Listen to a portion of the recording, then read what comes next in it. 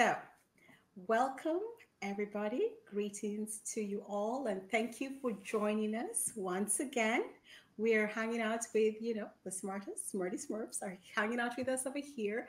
And today's smart sister is Sherry Sweeney.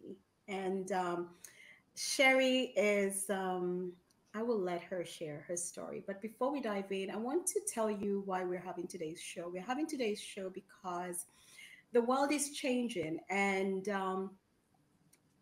we think, or should I just speak for myself? I think that it's increasingly becoming important for us to challenge and to question the societal norms, religious norms, basically everything that we were taught. Whether they're belief systems, political system, governmental systems, all kinds of systems. I think it's becoming increasingly important for us to question these systems and to challenge the narrative, and as well as starting to unlearn the things that we have been taught and consider taking on new concepts, and maybe developing new systems and new belief systems, new structures, doing the work for ourselves, basically taking control of our lives collectively.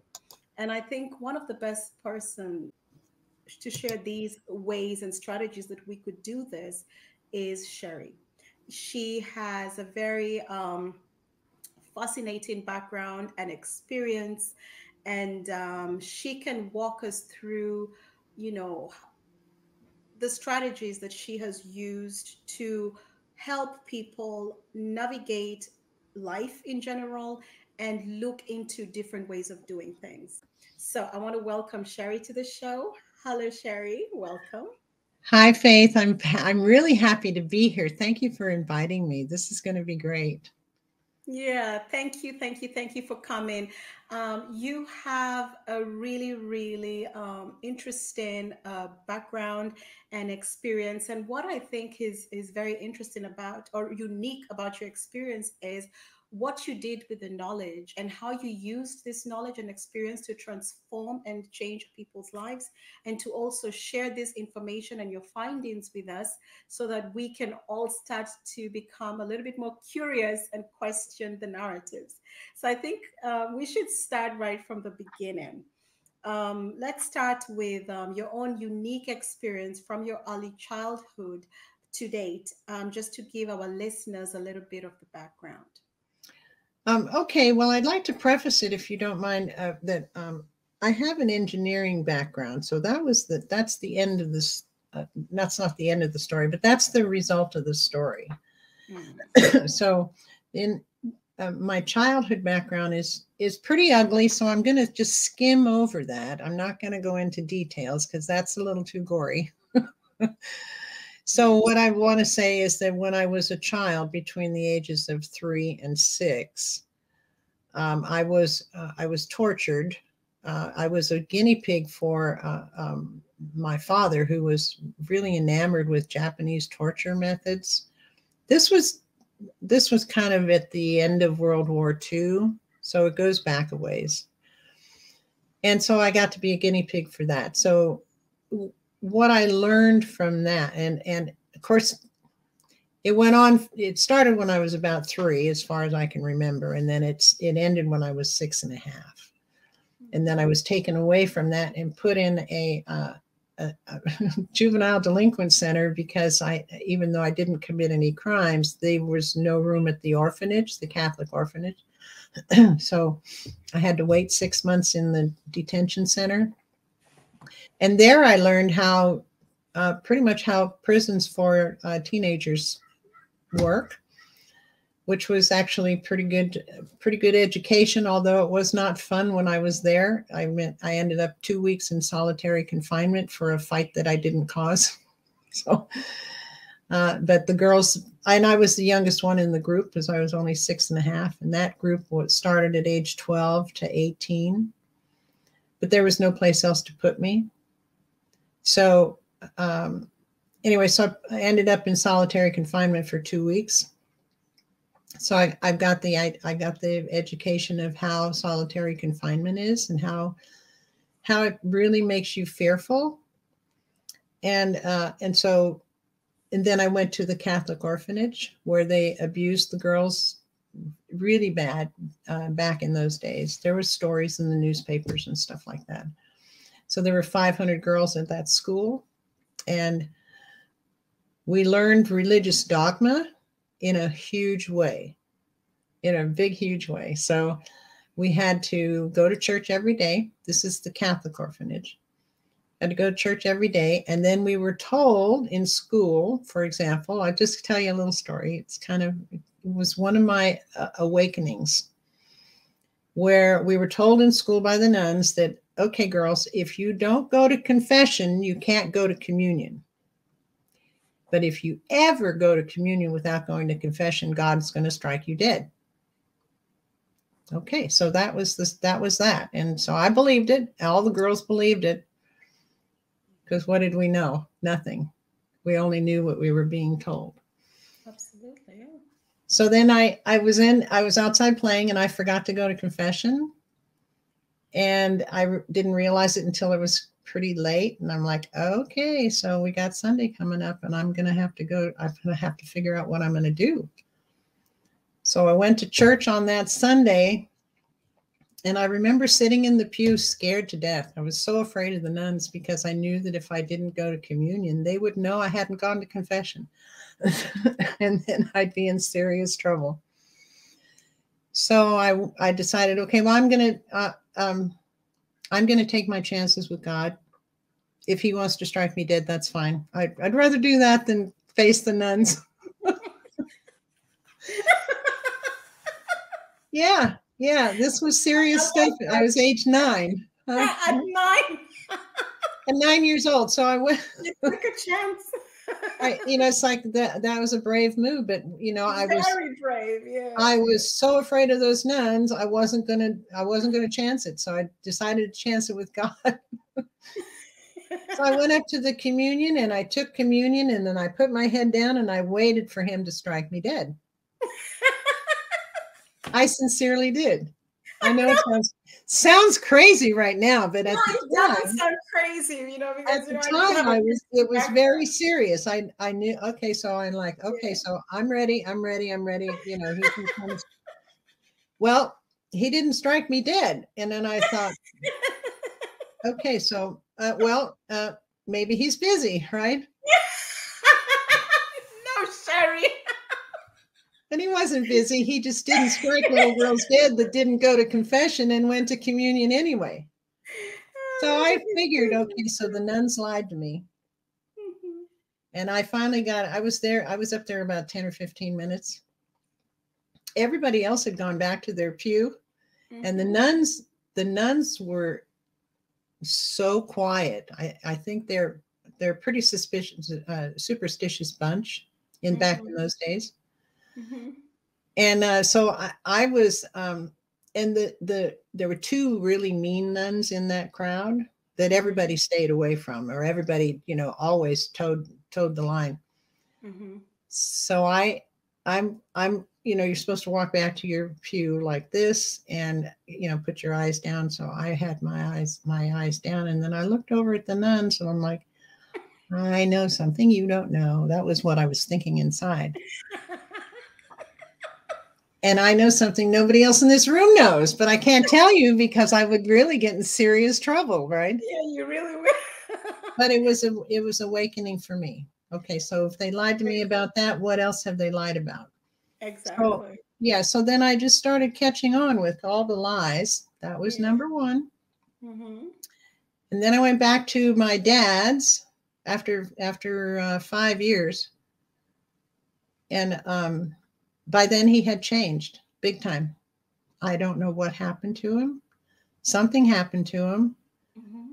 But he had changed, and so he was not abusive anymore. Mm-hmm. In fact, he was a good father. So that was weird, and that was really confusing to me because I was afraid to go back. And then I realized that, okay, so I don't have to be afraid of him anymore. Mm-hmm. So I got rid of that fear, and that was teaching me how to get rid of fear.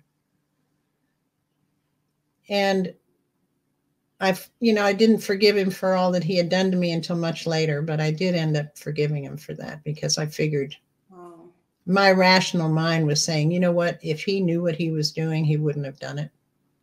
So something took over him, but I didn't understand what at the time. Mm-hmm. I didn't understand what had taken over me at the time either. Wow.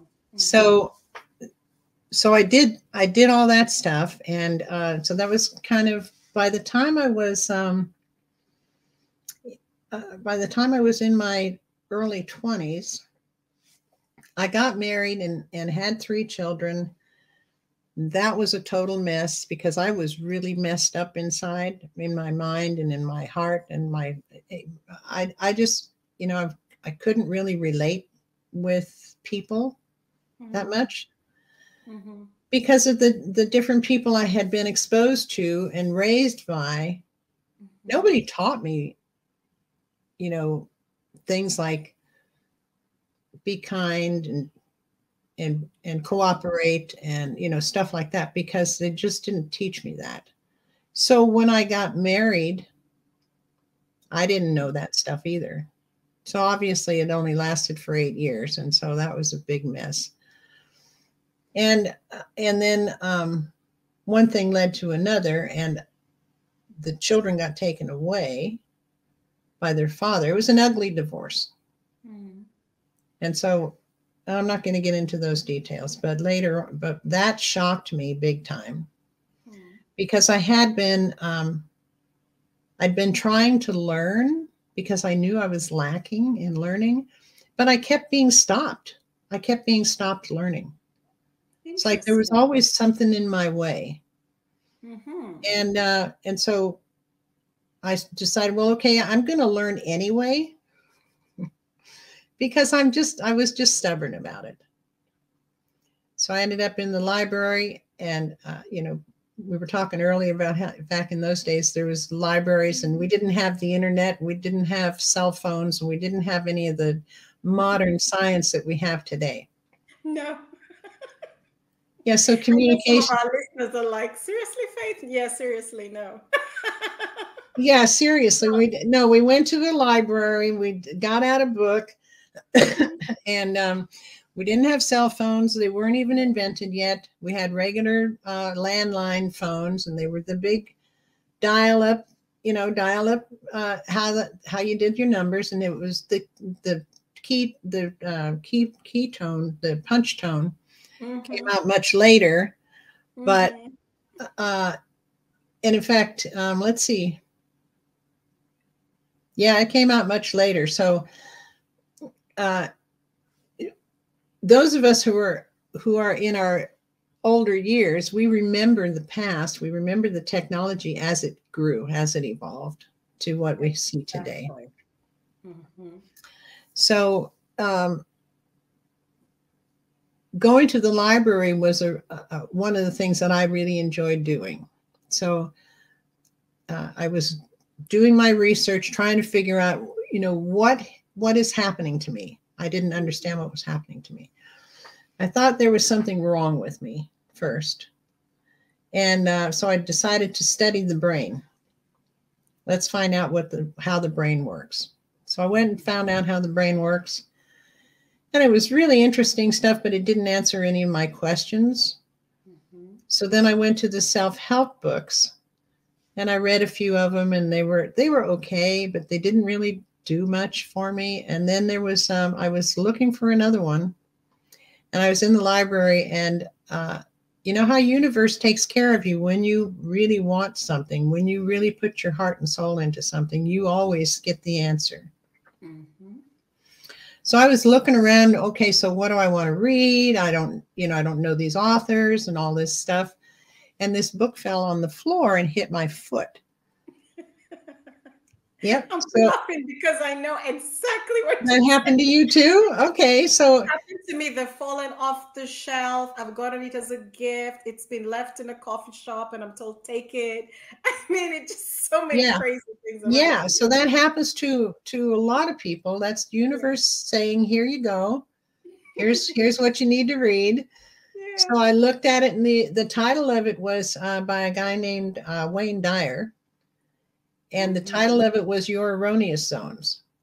I thought, oh, what an intriguing title. So I took it to the coffee shop in the bookstore and sat down and read some of it. And I'm like, okay, I want to buy this one. So I finished my coffee and I went and bought it and got it home. And I couldn't wait to open it up and read it. And there was one line in that book that set me on my path and changed my life forever. And it's, I don't remember the exact words, but it's something like, nobody can make you happy. Nobody can make you think something. You know, you're in charge of your own mind. You have a choice. And I said, I have a choice? I mean, that sounds ridiculous. I know I have it. I didn't know then that I had a choice. I thought that I was supposed to do whatever I was told to do. And I didn't really have a choice. And if I was going to do something different, I had to do it in secret. That's how I grew up. That's what I learned through all of the experiences. So I'm like, okay, so I have a choice. Okay, so if I have a choice, how do I do that? I didn't know. You know, what do I do? I mean, I've tried just changing my mind and it didn't work. So it's like, okay, I'm going to change my mind. And then the next thing I knew, I was back to my old ways again. It's like, okay, so how does that work? I really wanted to know. Well, by then I had already had a job with an engineering firm. And I'd been there for a couple of years already.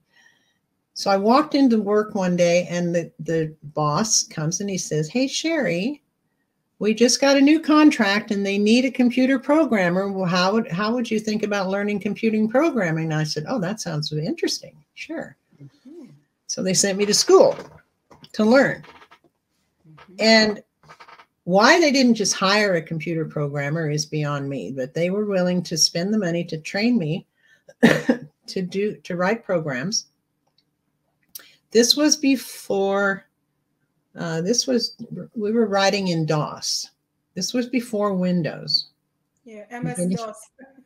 Okay, so if anybody can believe that, this is before Windows even came out. Yeah, MS-DOS, yeah. So we were writing code in DOS. Actually, I can't remember the name of it now. Anyway, so because that was such a long time ago, I don't remember the name of it, but whatever the program was in the code was, I was learning how to write programs in there. So in the class, I realized, you know what? Our brains are kind of like computers. You write a program, it runs on that program. So if you want to do something different, you have to change the program. Oh, so a light bulb went off to me and it's like, oh, okay, so I have to change the program in my mind to change my belief system and my reactions and my, you know, all that stuff. And then life will be good, right? That was my theory. And so I thought, well, now I wonder if I could change the programming in my mind. I'm not sure how to do that because it's so complicated. Because when I was being attacked by what I call the entities, we haven't talked about this, but I'll just throw it in right now. Yeah, go ahead.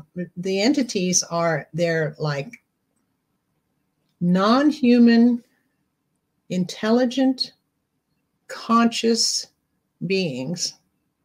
And anybody who thinks I'm crazy, that's okay. I mean, because I know that they're real and a lot of other people know that they're real. And so there's books written on it and there's measurements to measure them and there's all kinds of stuff to show that they're actually real and what these entities do. Some call them demons, some call them jinn, some call them the flyers. There's a whole bunch of different, some call them Wetiko. I'm trying to come up with names that people might have heard before. Some call them archons.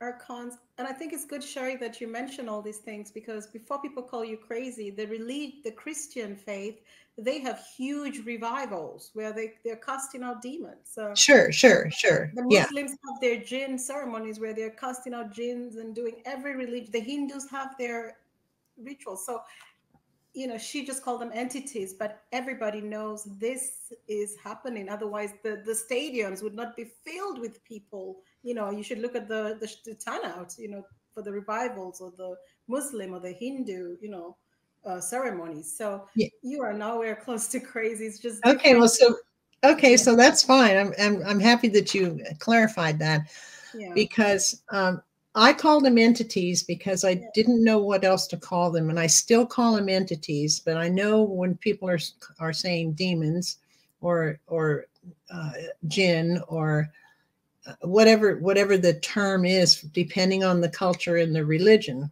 Mm-hmm. I know that they're talking about these same entities. And there's an argument, like a Muslim might say, well, but the jinn are more powerful. My God's more powerful than yours. I'm like, okay, fine. Yeah. Nevertheless, they're damaging you. Okay. I don't care how powerful they are. The only power that they ever get is what you give to them. There'll be arguments about that. They'll say, oh, no. They can do all kinds of things. And that's their choice to believe that. I don't really care what they believe, but what I'm saying is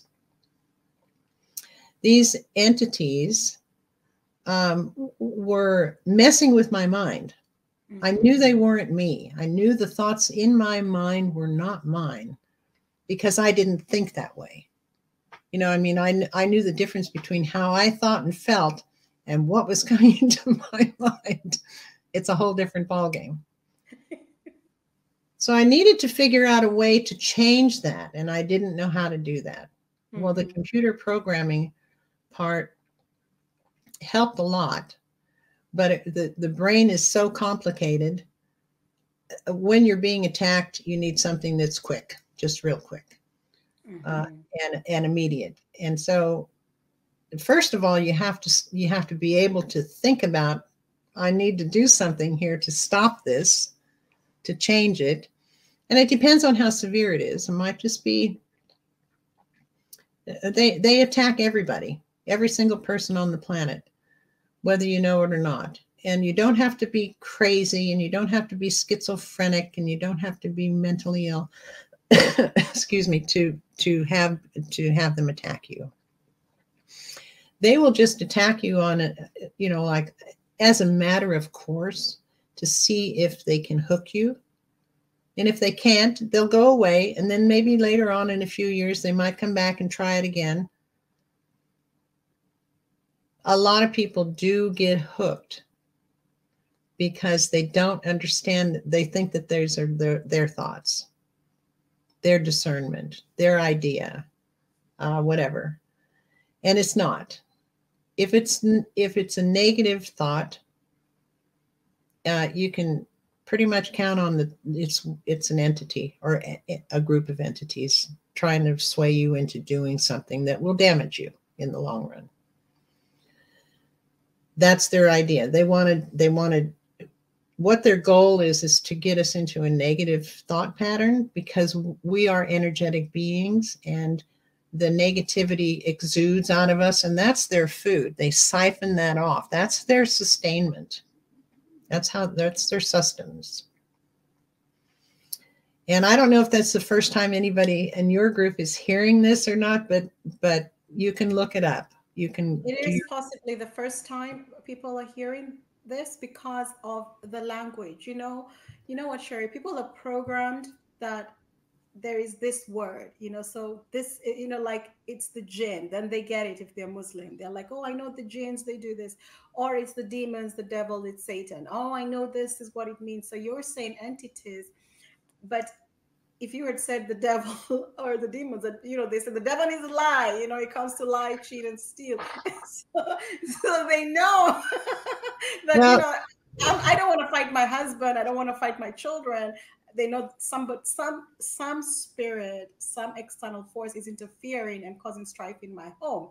But they say, cast out the devil, or cast out the jinn, and the Hindus, the Buddhists, everyone has a name for it. Mm-hmm. So I think they can follow you, you know what I mean? But I think what you have really said, which might make people really think twice, is that it's happening to everybody. Because some people think, no, my life is fine. All my thoughts are mine. I'm in full control. I have perfect discernment. I I never don't get angry. I never get upset. I'm okay. I'm okay exactly. with everything. I never get anxious. I never get nervous. I never get, I'm always secure and feeling safe and all this stuff. Yeah, right. Okay. Keep lying to yourself, my friends, because that's not true. The thing is, I was trying to figure out how to combat these things, how to get rid of them, because they were very severe in my head. They were telling me things that I would never do. I would never think. And but they were ugly, terrible thoughts. So I knew that those weren't my thoughts. And I finally figured out, okay, so everything they're telling me is a lie. Everything. There's not one single truth that they told me ever since I can remember. So I developed the That's a Lie program. Oh yeah. It's a mental program. Hmm. And I have an article up on my blog about it. It's free. It's free for I'll put everybody. it in the description. There's a link in the description. So I want to remind you all, please go into the description section of this video, because you will find all Sherry's information and links to the website, articles, and everything. You'll really get a lot of interesting resources there. So Yeah, please thank you take a for look. that. Yeah. That'll help. That'll be helpful to anybody. All you Yes. have to do is know how to read English, and if you don't, I'm sure Google has a way to translate it into your own language. Oh yeah, nowadays you can just translate a whole website. So once Okay. you're on the website, you just click translate, and from Chinese, every website is translated. Just Okay, well, that's good to know. I've been doing individual articles and pages that come from a different language that I don't read, and I can do a right click and then translate, and it'll yeah. translate that page. I didn't know you could do a whole website.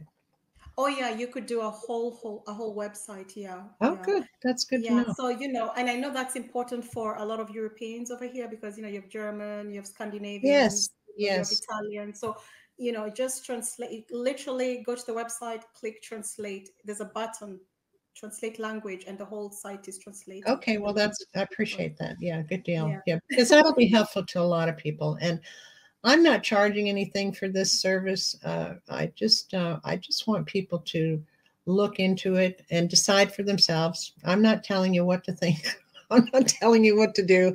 Just, if you could take whatever ideas and thoughts and beliefs that you have at the moment, take them out and put them in a box and just let them sit over here while you're listening to this.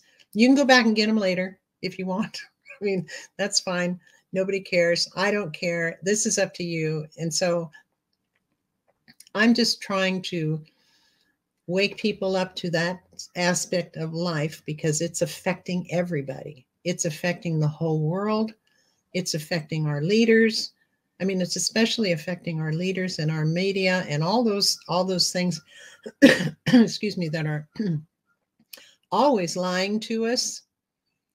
And then there's the pieces of the piece, the groups of people who are eating that up hook, line, and sinker, thinking every word is true. Well, I don't think everybody on the planet thinks that. I think a lot of people see through the lies. And I think that's why they're not going to be successful in the end. So I think that if we can get a hold of this entity that's plaguing us, we can easily unlearn the things that we've learned already, because we've been learning a pack of lies. So, but you're not going to be able to unlearn anything as long as you got these entities flying around in your head, attacking you and saying, no, you don't want to do that. That's bullshit. That's crazy talk. That's, nobody wants to hear that. And whatever they have to say to you to make you stop. Don't look. There's nothing to see here. I'm like, okay, so they will do that to you, and you'll say, I've got other things to do. This isn't worth my time, or whatever it is like that. I'm busy. I can't take the time. You got a million excuses of why you're not going to look into this. And Yeah, that's and Sherry, we were talking about that. The excuses are not based on any fact. There's no foundation for those excuses because you've not listened to the information, so you can judge it. yeah, Yeah, yeah, you can't tell, you cannot validate, and you can't prove it was a waste of time. You know what I mean? right, right.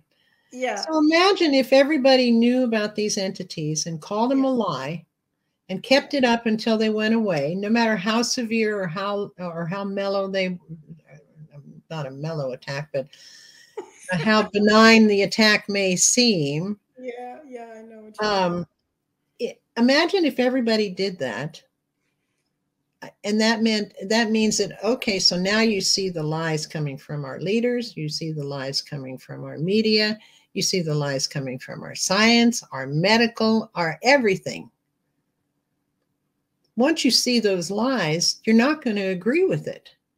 Once we don't agree with it, their whole game falls apart. So that's the big picture I'm looking at. If we want to have heaven on earth, so to speak, eventually, we would need to do something this radical.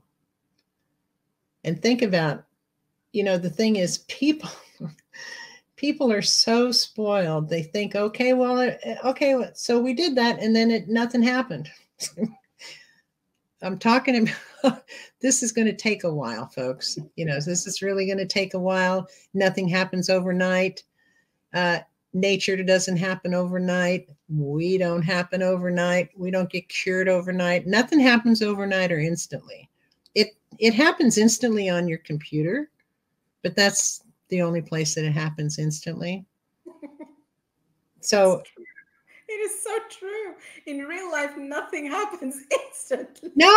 no, in real life, it never happens. Nothing. Nothing at all happens instantly. Nothing at all. Not even a meal that you cook. Get Nothing. over it. Even an instant meal, it's still going to happen in a few minutes, but it's not going to happen boom. No. So we're not in Star Trek at one of those replicator thingies that you push the button and then a moment later there it is. That's all there is to it. We might be someday if we're not all killed off. Because in my view, from all the studies that I've done and all the things that I've learned, the way I see it is these guys, the big guys, they're trying to kill us off. I don't even think they're human. The ones underneath them might be human, but they're influenced heavily by these entities, by their leaders, and who are may or may not be human. I don't really know, but they're not acting human. They're not doing human things. So to my mind, they're not human. They've got an entity in them that is kind of similar to the Stargate TV series where they had the Goa'uld that crawled inside the person and changed them and took over their body and made them mean and nasty and all this stuff. Did you ever see that? No? Star Wars. Yeah, I think I got them mixed up. Star Wars, Stargate. Yeah, Stargate. Yeah, Star Wars is a movie. Star Trek is a TV series, and Stargate is another TV series. Okay. Yeah. So in Star Trek, they all have aspects of that. Yeah, they do. But in Star Trek, they're traveling on a spaceship. In Stargate, they're walking through a Stargate to go to. Which one was the one where they had the Borg that was taken? That was Star Trek. Yeah, that's the one I have watched where they had the Borg, and then I watched that as a kid. So they got real creative in Stargate. Mm. I'm a big Trekkie fan, so I love that kind of stuff. So and what I find out is there's a lot of things that are written in fiction, all kinds of fiction that are really pretty prophetic when you look back on it. they're not prophetic at the moment you're watching it or you're reading it or whatever, but you look back on even some of the Jules Verne's books and movies and stuff like that were pretty prophetic. Who knew there was going to be submarines, right? Mm-hmm. Who knew there was an idea that maybe there's the center of the earth, or there's a colony down there. We don't know that for sure, but mm-hmm. That's one of the ideas. And so that's what Jules Verne came out with. I think that's who it was. Anyway, so, but other people in the not too distant future, or not too distant past, came up with all kinds of different fiction stories that are turning out to be pretty true today. Like, let's see. Okay, so here's one that I don't know. I don't know what kind of stuff people watch in Europe. So the same stuff. I mean, it's the same stuff. There is European TV, but the American stuff, I think it goes all over the world. Okay. Well, we used to have a TV show that was called The Jetsons, and they were. No, we didn't. No. Oh, you didn't have it there? Okay, that was a show where that was in the future, took place in the future. Everybody got along. Everybody was happy. They drove around in flying cars and stuff like that. They had push button. They had like the microwave ovens before they were invented and stuff like that. So that and yeah, so that's kind of the cartoon side of it. But then there's these actual stories like the Star Trek series and the Stargate series and a bunch of stuff like that are turning out to be different episodes are kind of the same as what we're seeing today in different aspects of life. So, I mean, sometimes when I'm writing about a thing, and I'm thinking, oh wait, that reminds me of a Star Trek series or a Stargate series, and I'm never sure which one it is, but so I'll go look it up and watch it again to see if I was right. And half the time I am right. It's like, oh my gosh, this is what they were telling us way back then, that this is going to happen. So I'll put that in the article I'm writing or the email I'm sending or whatever. And I'll even put the link to the episode if somebody wants to watch it. So just to confirm what I'm saying and how did I get to that conclusion. So I'm surprised. Well, I'm not surprised anymore, but I used to be surprised a lot at how much fictional work turns out to be happening today. Yeah. So, but anyway, I'm sorry, I did a sidetrack there. No. You were talking about the lies that we have taught. We have been taught, and how you ended up developing the That's a Lie program. Yes. And to prove that these are some the obvious lies, we can look at these different. So you talked about the fiction, just real life, so you were giving examples of where we can find the lies. And thank you. Yeah, thank you for that. So if somebody wants to read the That's a Lie program, they can go ahead onto my blog. There's a link to that on my website. It's keyholejourney.com. So they can go there, and then I think there's a topics tab, which will give you a page of lists of things that you might want to look at. They're kind of grouped together by what they go together with, because not everything goes together with. Some of the things just go with everything, but. So that was kind of hard to group, but they're in groups. So you'll just have to read down and click whatever one you want. If you want the blog, there's a blog tab, and then you can enter the blog and you can type in That's a Lie program in the search bar on the blog, and then you can go ahead and or on the topics, you can look at I think it's the paranormal articles, and under there, there's a list of articles that are written by me and by Jerry Marzinski, the co-author of our book that we published about 2 years ago, I guess. And that was, by the way, the title of that book is An Amazing Journey into the Psychotic Mind dash Breaking the Spell of the Ivory Tower. Because the Ivory Tower, which is the universities worldwide, they are lying. They are lying to the students big time when it comes to medical, psychology, and I don't know about some of the other topics. They're probably lying to them about that too. But I do know about medical and the psychology courses. They are lying to the students so that by the time the students graduate, they've got this idea of what works, and it's not correct. Yeah. So they have to go and unlearn what they learned so they can learn the reality of how we work, because we're a whole system.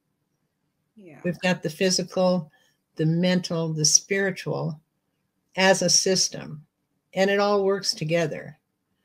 But the ivory tower likes to separate things, make them in categories. And so a medical doctor, for example, they don't even teach nutrition classes. If they do, it's just for a day or two. That's it.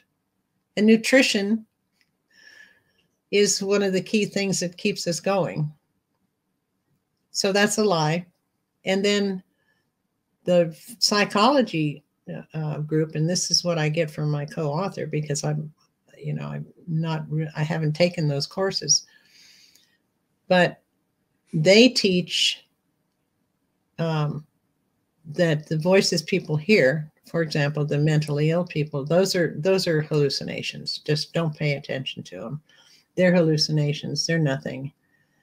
And of course, we all know that that's not true. That's another lie, because they're not hallucinations. It's, we've proven that in our book, and Jerry has proven that in his work.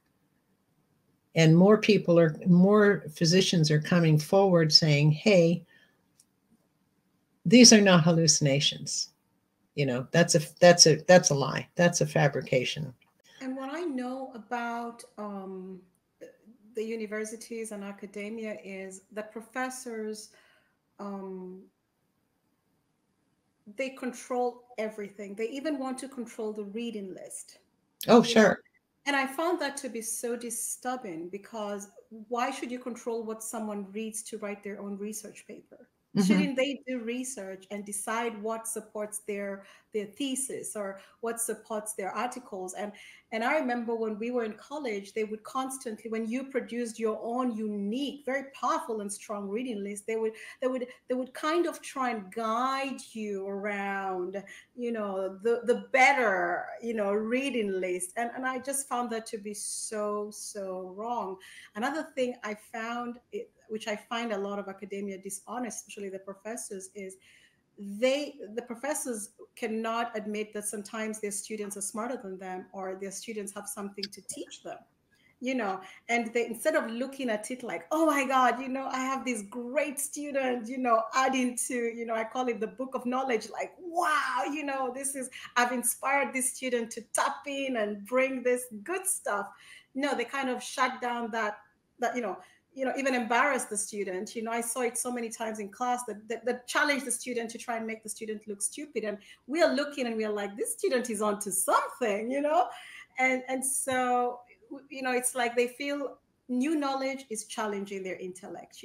They have this, I don't know, that's an ego, this is the reading list. Sometimes it's their own books, you have to use their books that they wrote, or their, I find academia to be so interesting in that respect, and yeah, I don't respect it, how they say, don't meet your heroes, but the more you're in that space, I lost respect for it, because they challenged smart students. They gave you reading lists and insisted you must write based on these 3 papers, and that was just like, why, you know? Yeah, that's so limiting. And that's not the idea of education. The idea of education is to expand the knowledge. And so Yeah, to bring more and more and more and more, right? exactly, exactly. So if we can expand the knowledge, and that's what you and I are trying to do here today too, I think. We're expanding the knowledge of, okay, so I'm sure that there's at least one listener, maybe more, who have wondered, Definitely. okay, yeah, I'm being a bit facetious, but I know. I'm sure there's at least one listener who is thinking, okay, so what happened to the world? Why? How did we get this? How did we get here? How did we get to this particular place where everything is upside down and backwards and nothing makes any sense anymore and all that stuff? Well, that's by design. Now, there's a few reasons for that. And I don't claim to have all the answers because I don't know the whole story. None of us do. That's the one thing we need to always admit to ourselves. Hey, I don't know the whole story. You know, none of us do, but here's what I see. And based on what I'm seeing and what I'm reading or what, you know, what I've done for research or whatever, what I'm feeling, here's what I think. That doesn't mean it's right, but here's what I think.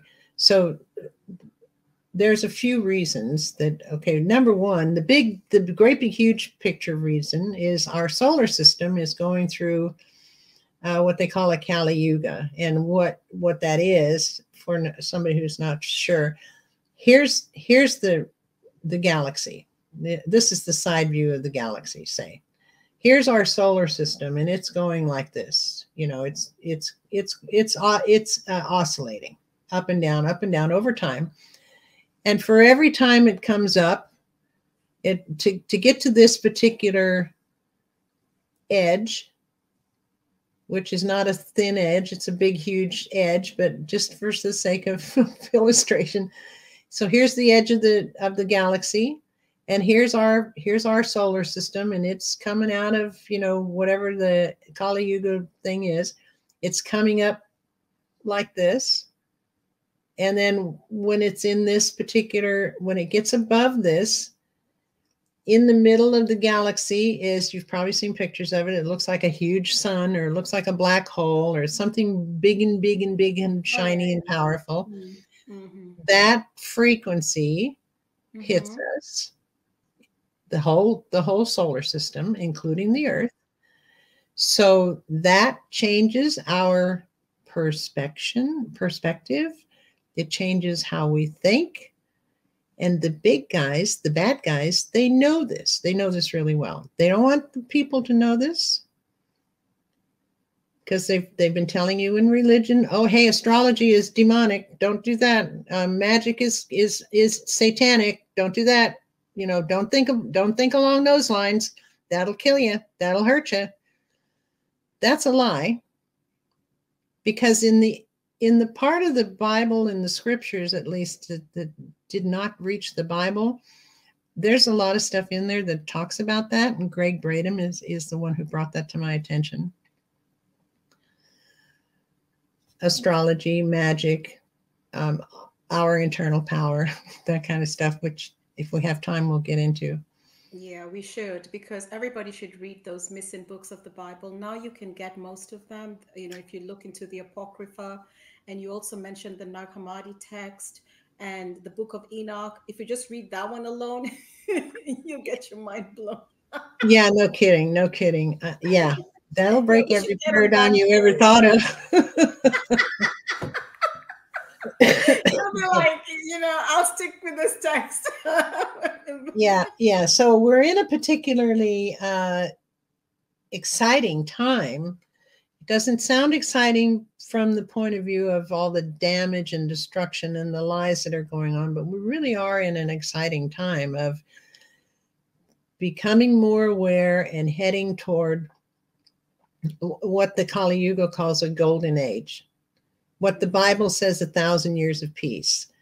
I don't know what the Muslim Bible says, or the Egyptian Bible says, but they probably have a prophecy that talks about there'll be this huge catastrophe and all this war and damage and everything like that. And then God will come down or Jesus will come down or somebody will come down and save us. Well, that's a lie. Please talk about that, because I think this there is a programming, and why do I say there's a programming about somebody saving somebody? Because I see this showing up. It's always like, this is you know this is the new Messiah, whether it comes in the form of a politician, a celebrity, a new community activist. There's always somebody who people want to look up to save, and Yeah. you could be somebody's savior, Sherry. We're talking about that. What is this savior programming?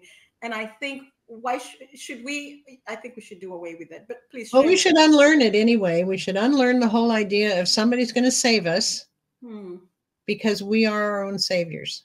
That's what we were given by the Creator. Here's the thing. If the Creator wanted to save us, he would just, or she would just come and do it. But in fact, what parent wants to do that for their child? This is just an analogy. They want the child to, like a good teacher, they want the child to shine. They want the child to learn how to take care of themselves, solve problems, fix things. And our Creator wants us to do the same thing.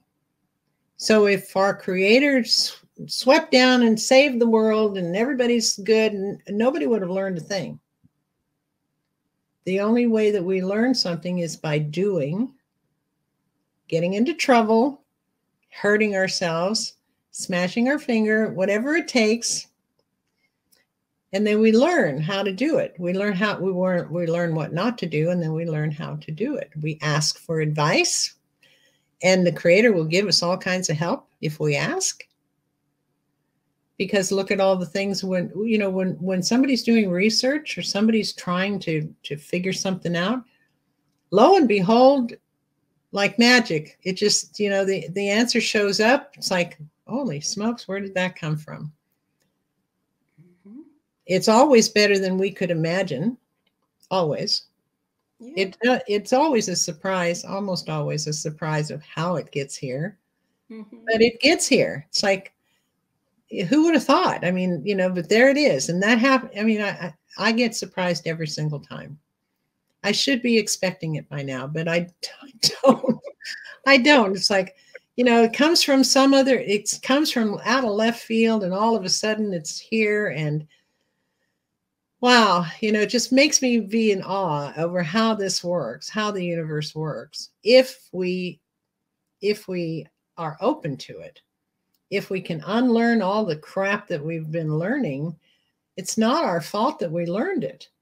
This is what has been jammed into us in every country on the planet. We have, there's cultural beliefs, and there's nothing wrong with that. There's customs and stuff like that. That's fine. But what if a person who's been taught a particular culture, they want to expand and do something else? Well, then nobody should stop them. And if it's a clan that really cares about the people in the clan, they'll cheer them on. It's like the old Native American Indians, when there was a warrior who was, wanting to go out and explore something in particular. The tribe who cared about that warrior so much would cheer him on. They'd give a party, they'd do all this stuff, they'd cheer him. They would demonstrate their, how they wanted to hold him up, how they wanted to help him out, give him some confidence. So that's how our universe is made up. In my opinion, what I've experienced, that's the way that it's designed. Yeah, and in the word culture, there's cult. Yeah, well, cult's not a bad word. No. Cult just means kept secret. It's not a bad word, but we make it out to be a bad word because, oh, that's a cult. That's a cult. The occult means to keep it secret. A cult is like a secret society, which not all of them are bad. Some of them are overly protective. Some of them are just outright, evil. But hey, that's the ones that our satanic folks like to, hang out in. But there's a lot of mystery schools that.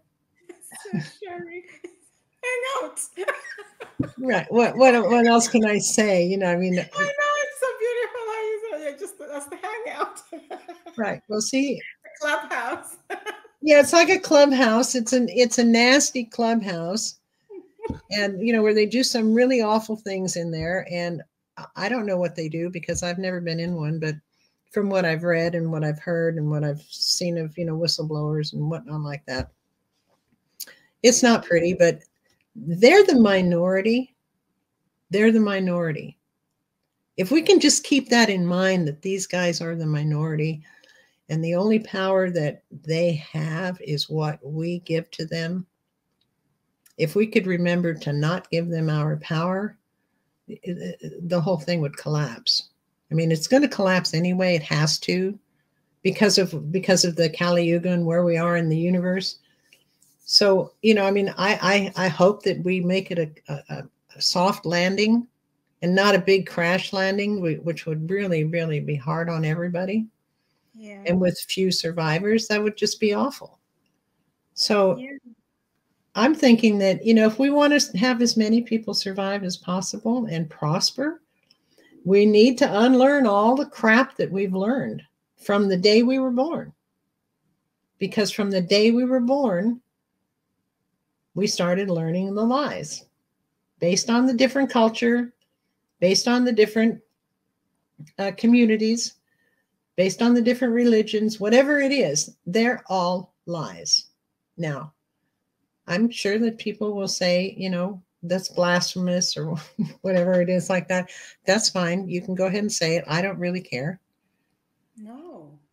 Why should I care what other people think when they're living according to a lie? So I wish I could pull out my brain and just hand it to somebody and say, here, but that's not going to work because I'm not their savior and nobody else is their savior but them.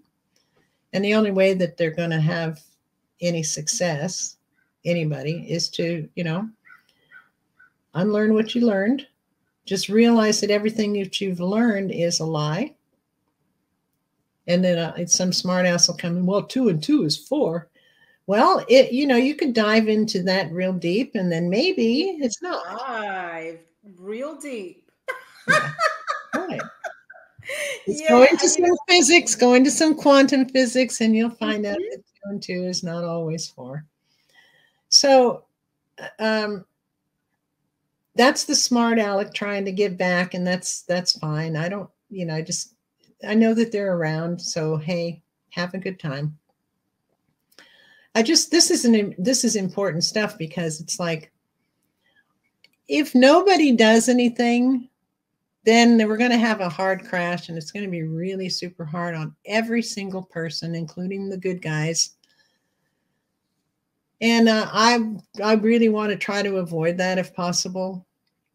I mean, there's going to be a lot of death anyway. There's already a lot of death going on the planet, unnecessary death. We just went through that whole 2-3 years of, people falling for the big lie. Yeah. I mean, when you were talking about the energy and the sun and the, hitting, the earth and how it's hitting us all, is this what you connect to the collective awakening? Or Yeah, the I do. Yeah. Yeah, because you mentioned this several times on your website, that it is a time for the collective awakening and the consciousness is shifting, because you say it is happening. Now, I think that's why it's important to get your mind right, because if your mind is off, you're going to shift in alignment. I could be wrong, but I think this is why your work with regards to really pay attention to your thought patterns, knowing that these thoughts may not be yours, working on your mindset dealing with your mental health. Everyone is talking about mental health, mental health. Mhm. But if these energies are hitting us, and I want you to really talk about this, just connect the dots for us. If these energies are hitting us, we're having the collective awakening, the consciousness is shifting, and then there are these negative thought forms. What are the repercussions if we don't get it together? Yeah, if we don't get it together, well, number one, we might not make it. Number two, or you might not make it. And if you do, you're gonna end up shifting your mind, kicking and screaming. So it won't be pretty, and it won't be fun, and it won't be comfortable. So, but I'm suspecting that most of the people who refuse to look into their own thoughts and their own feelings objectively, don't do it judgmentally, because Mm-hmm. everybody's made mistakes. So if you've done some really bad things in your life, well, acknowledge that, forgive it, let it be in the past. It's not going on anymore. And if it is going on anymore, then change it and stop doing it. Now, I know that that's easier said than done, but that's the idea. Just stop whatever you're doing and do something different. I mean, right away, I'm thinking about like somebody who's an alcoholic or a drug addict, and they can't quit. They just can't quit. Well, they're going to have to get some help to quit. They're going to have to somehow figure out how to do that. If you're being addicted to the attacks by the entities, that's not easy to get rid of if you've been used to listening to them for a bunch of years. I Mm-hmm. know that because that's what I went through. So it took me quite a while of being consistent. I was so committed to getting rid of them and stubborn. I just got to the point of, I don't really care what anybody else thinks. That if what I'm doing, I'll stop in the middle of the sentence and say, "Hey, wait a minute, let me do a redo. That was not me. That's not coming from me. I'm sorry. So let me just rethink this and do this again." And thankfully, I had friends around who were like, "Okay, she's going through a hard time," and they knew my background, so they were very forgiving, and so they allowed me that latitude to, like, okay, she's trying to work on herself. So, and isn't that amazing? Because not too many people do that out in the open. So I So didn't care. that's I just why. got to the point where I didn't care. I was so desperate to get rid of this thing that was destroying my life. So maybe people have to get to that point. I don't really know, but I would think there's an easier way to do it. So Is there an easier way when you're dealing with addictions and then you call it, when these entities? I think, would you say that addictions, most of these addictions are entity driven? well, that's what I've heard. I've heard my partner talk about that. He talks about he had a patient who was an alcoholic, Mm-hmm. and the patient told him, he said, um, when I'd go into a bar, you could see all the entities in there. You could feel them, and some people can actually see them. Oh yeah. Not very many, Mm-hmm. but you can feel them. If there's a bunch of them, you can feel them.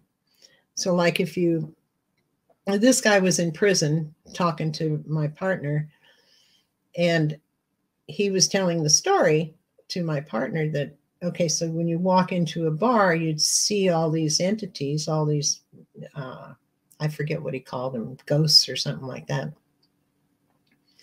And they wanted to get into you because they wanted to experience being drunk again. They were former alcoholics. I'm like, wow, that's Mm-hmm. amazing. That's totally amazing. So uh, I've heard theories of people passing on. We don't die anyway. Our bodies give out and eventually die, but our spirits never die. Mm-hmm. But I've heard stories about how somebody will die and then they don't know they're dead and they don't leave. They don't go on to do to where they're supposed to go. Mm. Well, when I heard this story from my partner, I thought, okay, so maybe there's some truth to that. I don't know. So I've heard a lot of stories like that. So I don't really know, but I'm thinking that that's some of them, some of these entities. Those are the, they have a different kind of troublemaking that they do, like alcoholics and drug addicts and stuff like that. But these guys that are attacking the rest of us, they're just malicious. They want their food. They have to have the negative energy to survive. So it's like, if you can think of it that way, they're not from here. I don't, maybe they are, but you know, I kind of have a hard time thinking they're from here, but maybe they are. Because I don't really know how they got here. I don't know where they're from, except that they're here and they're doing damage. So, and then I realized that the only way that they get any power over you is whatever you give them. If you give them fear, or you give them anxiety, or you give them stress of any kind, they'll feed off of it and they'll come back for more. So they feed off of fear and stress, and this is their food, mostly fear. Yeah, anything that's negative, anything that is negative, even they'll even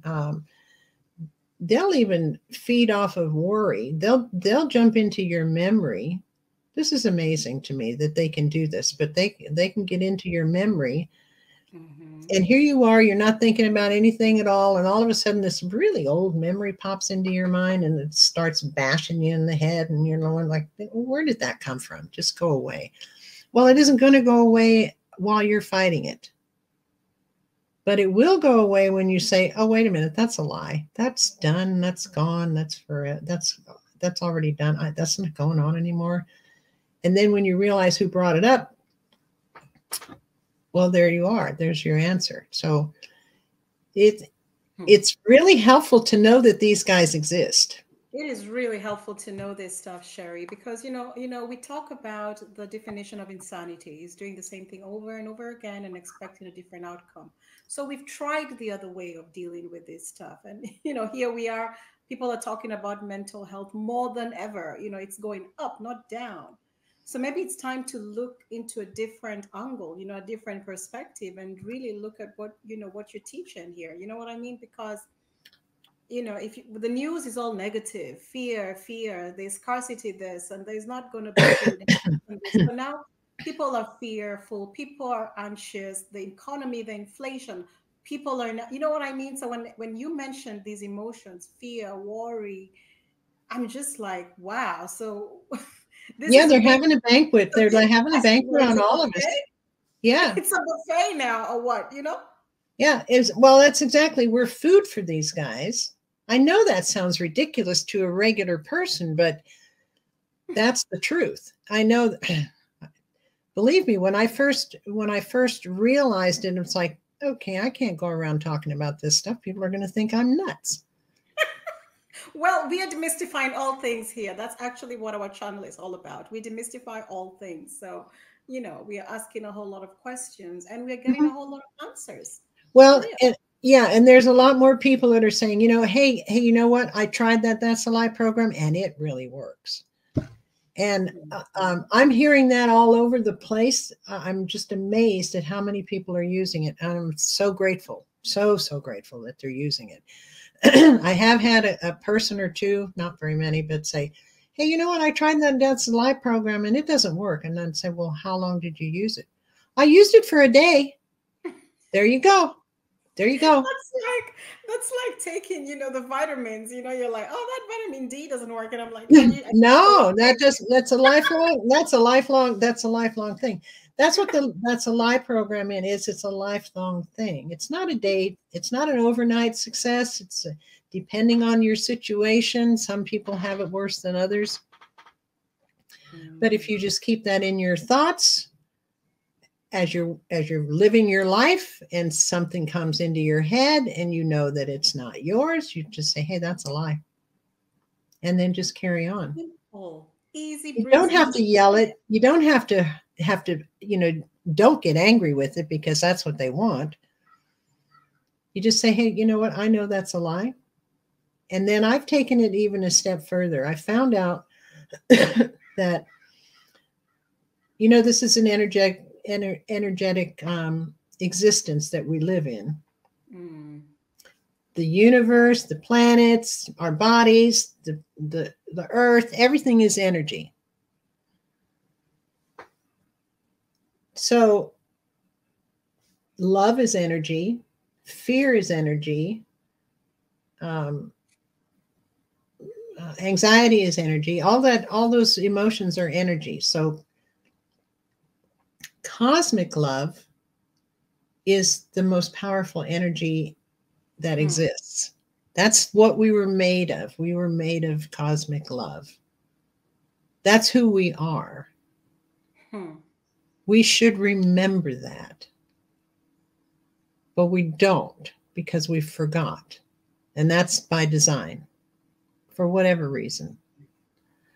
But I found out that if you send cosmic love to these entities, they run away. How do you do that? I just say, I send you love. Say, I send you love. It's very simple.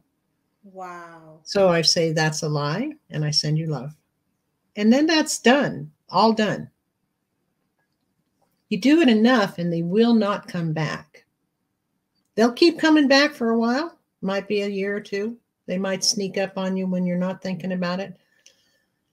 But by then, you're already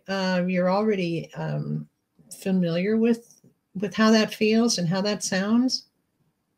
So you can just, if you're in a crowd, you can just kind of excuse yourself and go walk away. And, like you have to go to the bathroom or something. I've done this lots of times at work. Excuse me, I have to use the bathroom. I go in the bathroom. I'd say, that's a lie. I send you love. And that was it. Wow. Imagine if everybody, in the workplace, in the schools, in the hospitals, imagine if everybody was doing this. Oh, that'd be so, yeah. Just change, because a lot of the fighting, the bickering, the jealousy, the envy, all this is not even, like you're saying, it's not even people's thoughts. You can't be jealous of someone's life and you don't know their life. You don't live in their home.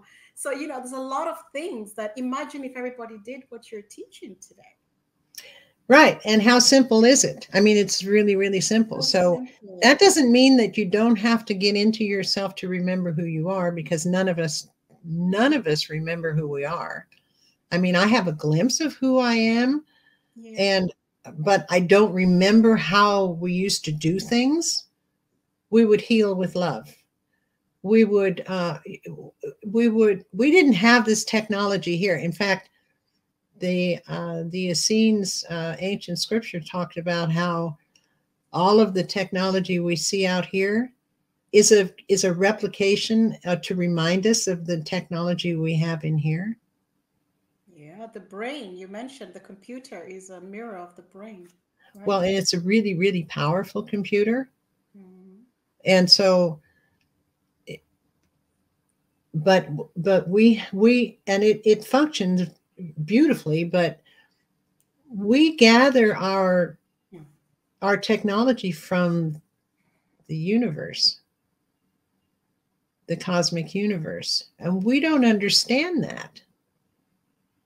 So if we could get, and I'm sure, well, there's a couple of scientists that are beginning to understand it. Nissan Haramein is one of them. Nissan Haramein. You've heard of him? No, but I was just repeating it out loud so that, we can look into that. Yeah, he's an amazing scientist. And so when, of course, being an engineer, having an engineering background, I'm drawn to science. I'm drawn to brilliant scientists, just like you're drawn to brilliant women. So, it's like the same kind of energy going on there. So, if somebody wants to look into Nissan Haramein, he's worth your time, in my opinion. So he comes up with he's looking into the consciousness as it relates to our physicality, and because he's putting consciousness into all of his equations. Excuse me, which what has never been done before. And he's coming out with some amazing results. For example, here's one that'll blow your mind away. Every cell that we have in our body, you can look at each cell. You can look at it down to the subatomic level, to where there's nothing there. Oh, nothing. Nothing there. Not that you can see. It's nothing there. It's energy. And within that, there's enough energy in there to be the equivalent of a black hole. That's how much energy we have in each one of our trillions, however many trillion cells we have in our body. That's in one cell. That's in one cell. So that's a mind blower. I mean, because we can't fathom that. We can't fathom that much energy. Well, neither can a lot of scientists either. They hear this, and he did a paper on it, and he did a presentation on it, and he proved it. He proved it scientifically. It took him, I think, 20 years to do this. And I've been following him ever since before he ever got, well known. He was living in a van. He was traveling around the country, and he was, thinking out loud, and telling people who were listening, what he was thinking about. And some of his ideas were so profound. He's a, what do they call it? Someone who's he's like an what's the name of somebody who has like not autism, but they're brilliant in a particular area, and not in other areas.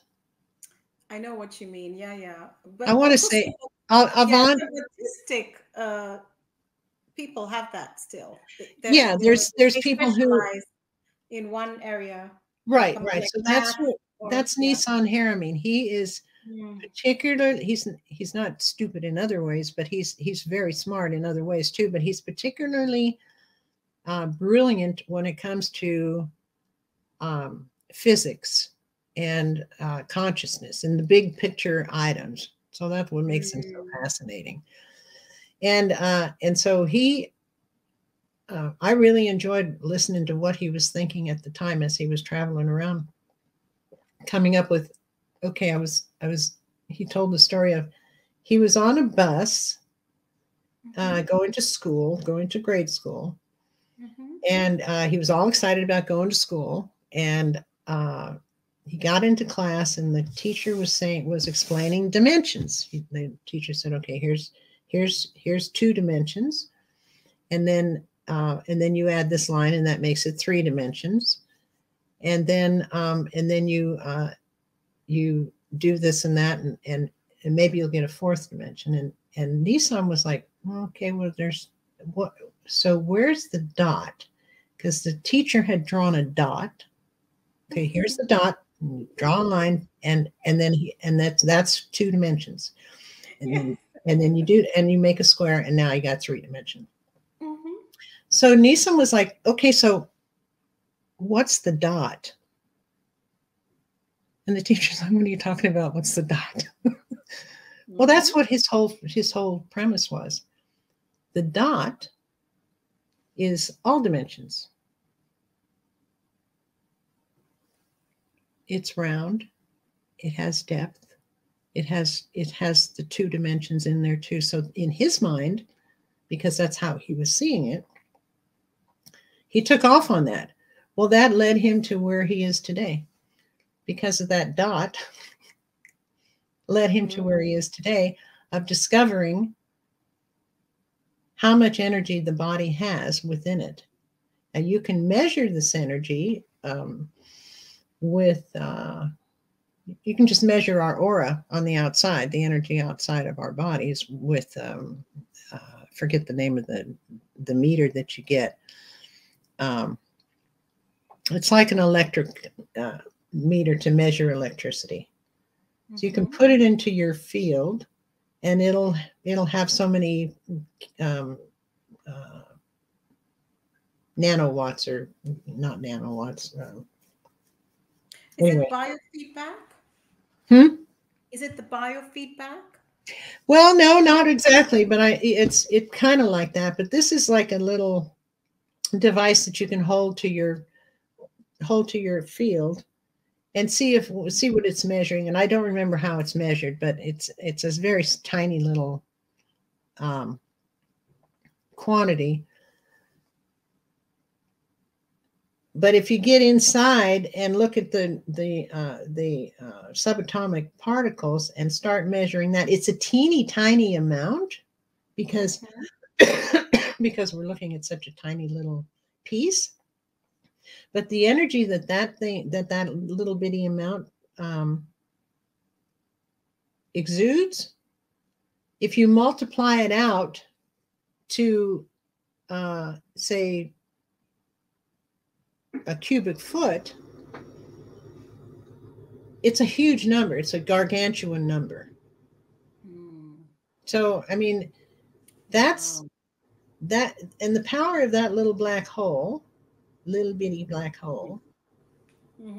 I know, it's crazy. It's really wild. Yeah. Because this should be our biology in class. You know, I always feel so cheated when I think of what we learned in school. Oh, you should. Anything about biology, you know, really, you know, the body, the anatomy, the brain, you know, this is what we should have been learning. Yeah, our bodies are so beautifully designed, and nobody, you know, just recently people are starting to look into it. But the guys who are telling us that, guys that are telling us how to live and what to do and do this medicine and all that stuff, they don't know anything about our bodies and how they work. They have no idea. So they teach the wrong stuff in school, the ivory tower, which is what our book is about.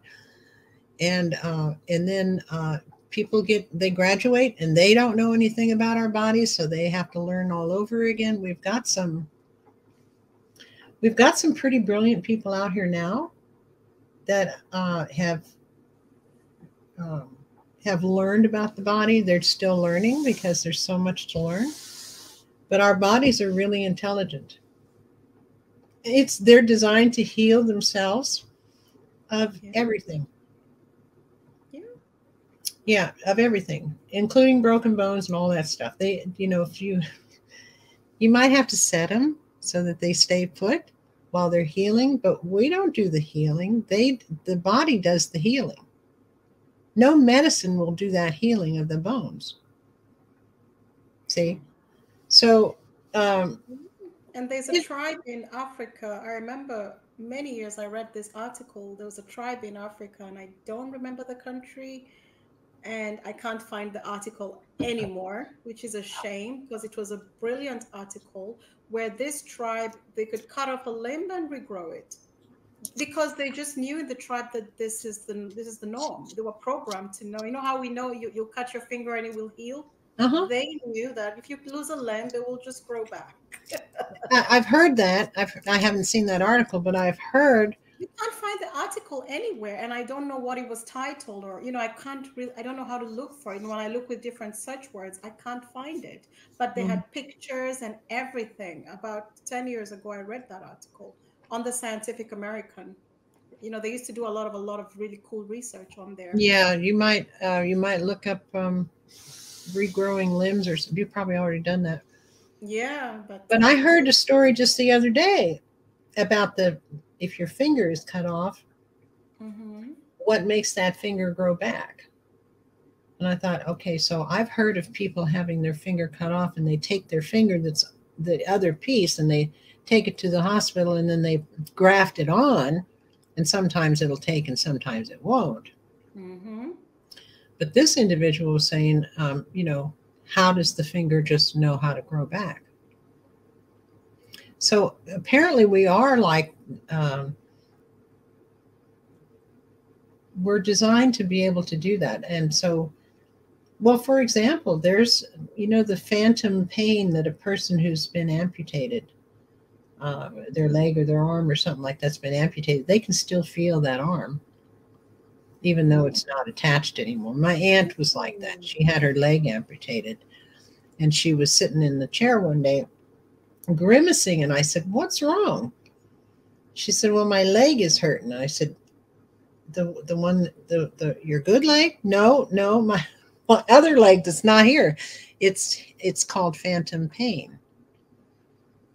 So it's like the brain keeps a memory of that leg, and she feels it. So that is yeah, incredible. and that's a common thing in the medical community. So if there's that, there's no reason to think that we can't regrow that limb. We just don't know how.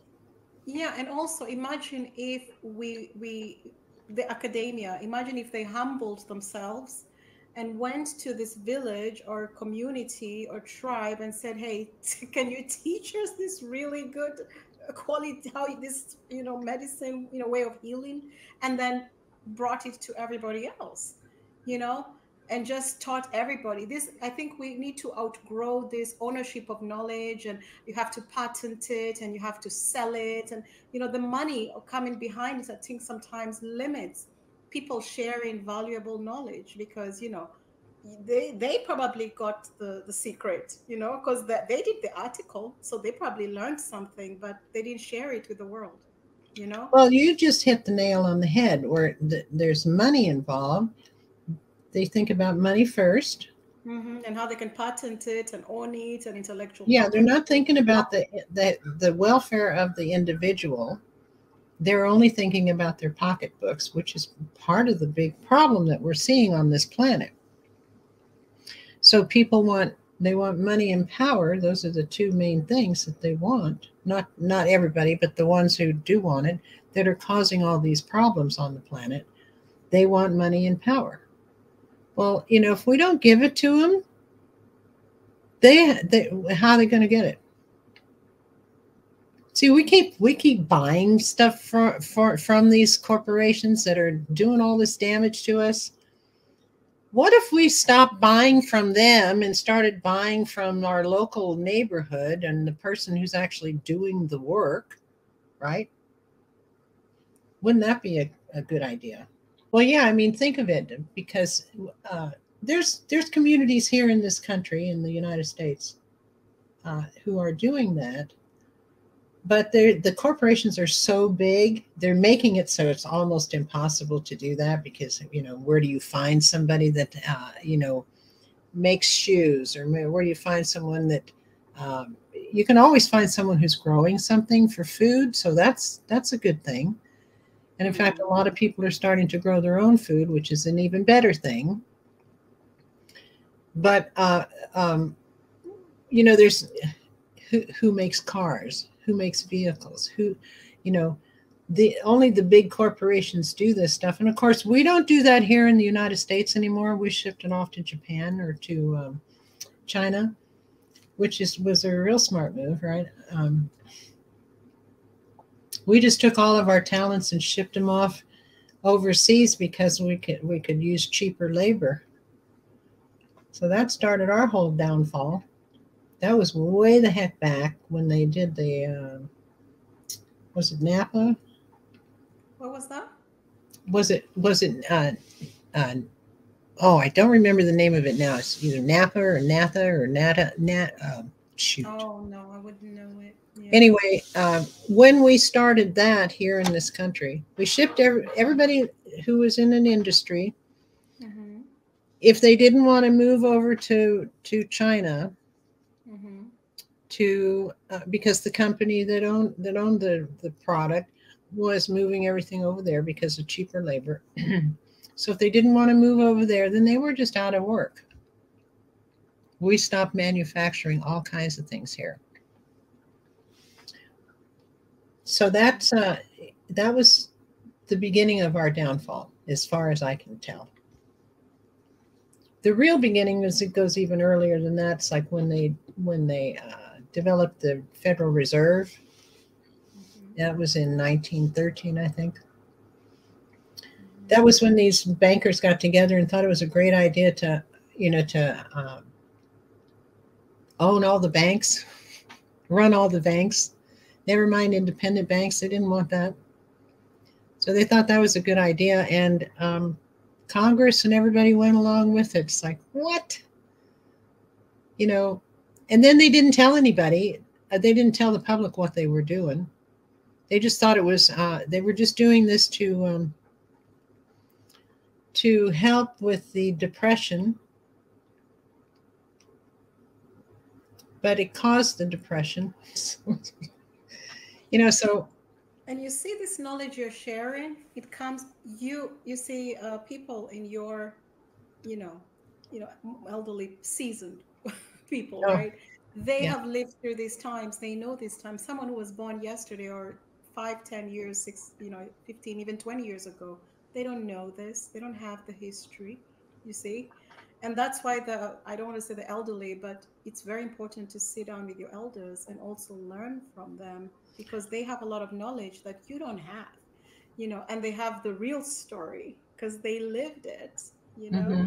If you want to learn about history or the wars or anything, you talk to your elders, you'll hear a completely different story. Oh, absolutely. Yeah, I used to talk to Totally. my grandmother all the time. I said, what was it like during the Depression?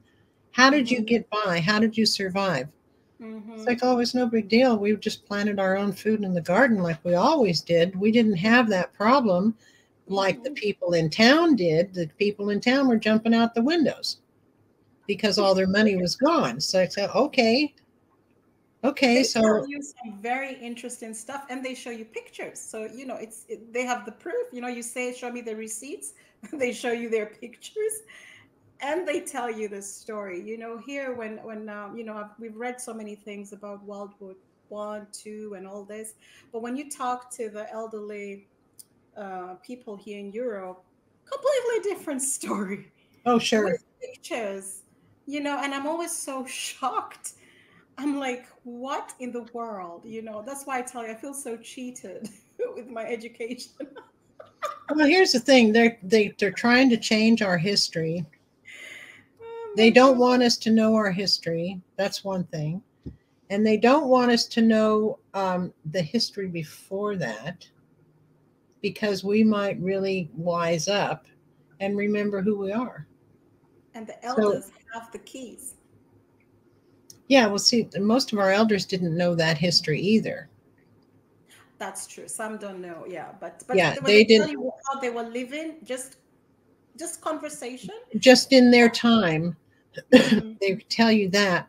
But as far as the older history that we're just now finding out today, they didn't know Yeah. that. No, Because no. we're finding out stuff today. As the earth is changing, the planet is Mm. changing, so things are showing themselves that weren't shown before. And there's these Johnny on the spot people that are out there, like, they're the ones that are finding this stuff, and they Johnny, but yeah, I'm gonna use that in future, just so you know, Johnny on the that's spot. it's an old saying. It's my era I've saying it never is. heard it. I've heard it for the first time here. It's funny. I like Okay. Yeah, so there's these Johnny on the spot people who are interested in history, it. Hmm. and they will jump on it and go research it and then report back. This is the beautiful thing of one size doesn't fit all. Everybody is unique. Each person Yeah. has something to contribute to the Hmm. collective, but we're not going to be, but we don't work as a collective. The whole uh, G. Edward Griffin, who's a really well-known researcher. He's kind of my age. Well, he's older than I am, actually. I Hmm. think he's in his 90s. Um, Hmm. he wrote a book called the Jekyll Island. I don't remember if it was The Secrets of Jekyll Island or anyway. It's a really good book about the Federal Reserve, which is neither federal or a reserve. They just use the play on. Stop. It's neither federal nor reserve. That's true, but they call it the Federal Reserve to give the people idea Oh that my it is a God. Federal Reserve. So Mhm. therefore, we'll trust it, right? Mm. So he wrote a book on that opened up a whole bunch of people's eyes, Mm. but it was a long time ago. So now people don't remember. Oh wow. Mm. So here he is in his 90s. He started this this organization called the Red Pill something, where he puts on a conference every year, and then all these people come to the conference and explain what they've learned and show their progress and all this stuff, which is education. The number one education. Nothing like the schools teach. So if a person wants to find out, learn something, they need to go to the Red Pill. I don't remember the next word, but Mm-hmm. you can look up G. Edward Griffin Red Pill, and you'll get Okay. his thing. And I think So that's how learning should be, you know. And Sherry, I want to thank you so much for coming on. I think this was fantastic, and I just love your perspective and your take on learning and unlearning. And I think we ended it really well. We ended on a good note because this is an example of somebody who's not I'm just in my ego. I had all the knowledge. I taught it. You know, I am the, he wants people to add on to, discover new things, build on it, tear it yeah, apart, put it together. I think this for me is really, this is valuable learning, making everyone use their critical thinking skills, So I like that approach to learning, I think it's valuable. And I'd okay. like, go ahead. Okay, well, I was just going to say that's really an important point. Mm, We're supposed to be passing our knowledge on. mm-hmm, We're giving it away. We're supposed to be giving it to all the next generations, and that's how we grow. That's how mm, we learn more. That's how we expand our knowledge. And right now, we're in a particular time where they would just as soon suppress all that than to have shows like this come on to kind of waken people up. Like, oh, you mean there's more? You mean there's more to learn? You mean we don't know everything? Of course, we don't know everything. We never will know everything. We never. never do know the whole story. So we have to realize that that's not.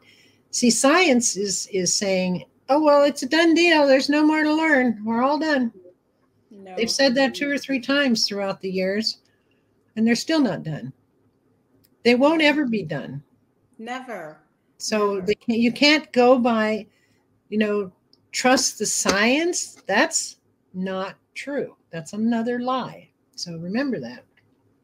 Yeah. And if you just think about the cell, that little one cell, how massive that is, and we've Mhm. not even touched the other trillions, quadrillions, and I don't know, I'm sure there's no number of cells I can quantify. So that is big, the knowledge I think we have is immense. I'm still on that cell. Yeah, well, stick with that cell because that is most powerful stuff. So when you can realize, okay, we've got this little cell that's teeny tiny, and then look at all the power it's got, and that's inside of us, Mm. and we have trillions of those things inside of us. Mm-hmm.